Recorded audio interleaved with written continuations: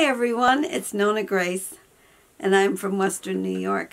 I actually forgot to say that yesterday, but that's okay because nobody caught it. That's great. I wanted to, before I get into this video, I want to show Jane something. Jane, are you looking? Because you have asked me if I've started the poncho. I have started it just a few days ago. I started it. I'm working on the ribbing. This is the part that I've started. This will be the cowl neck part. So I have a few more rows to go so I can roll it over, which it won't roll because it's nice in there.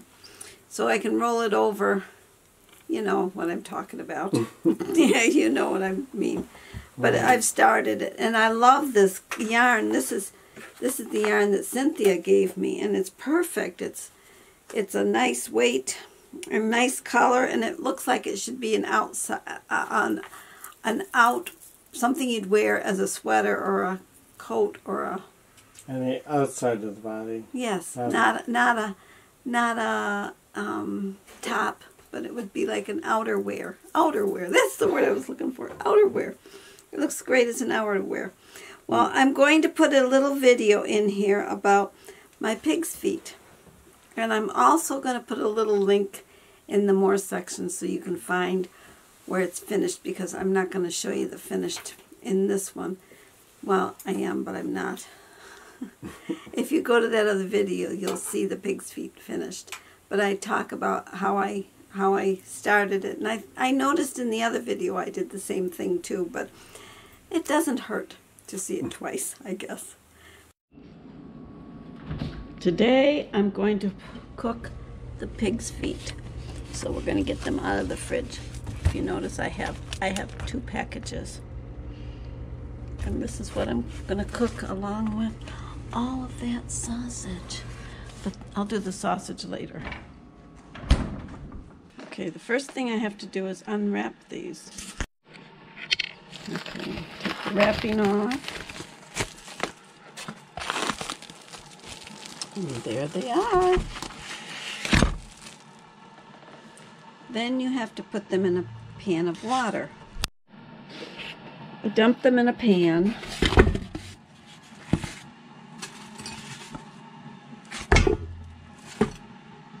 Then I fill the pan with cold water.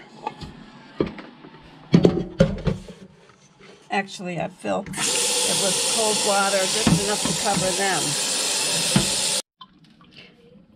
Once they're covered, I put them on the stove and let them come to a boil. Now they're on the stove and they're going to have to cook for a very long time. I will show you what happens after they boil. When pig's feet or pork hocks come to a boil, as you can see, they produce a scum. Whoa, that scum has to be removed. And so what I do is I just scoop it out with a slotted spoon, which I'm going to do now. I take a slotted spoon and I just slide underneath the scum, and then I bring it over to the sink and I just down the drain, and then I do it again.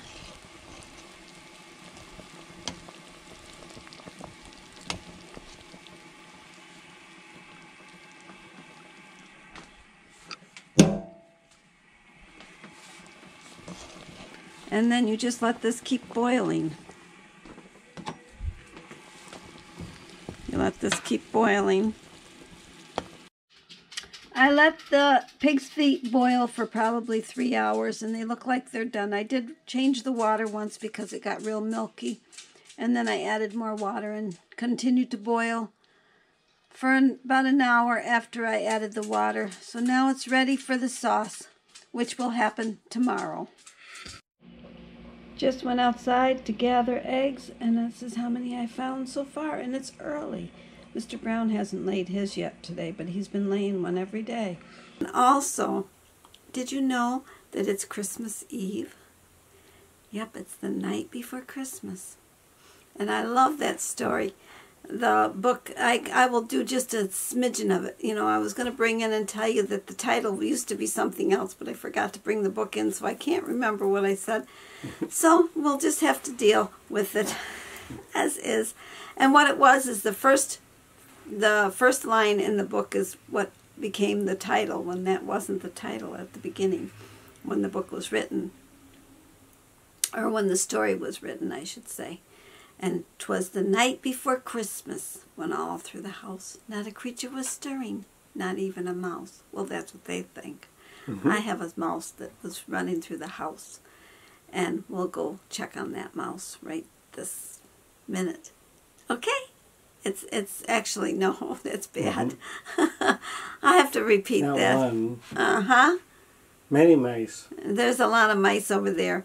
But Jim has been working on some mice for my kids. I have a mouse, but I asked him to make me another one because they're hot pads is what they really are. And we'll go check those mice out. So you want to come with me? I think you do. So let's go see those mice. As you can see, he made these mice. They're actually hot pads. And there's 5 of them there. They said not a creature was stirring on that well-known Christmas Eve, but one little mouse scurried through the house, a little white mouse called Steve. His eyes like 2 buttons were shining, but he just could not believe the way Santa came and knew him by name, that little white mouse called Steve.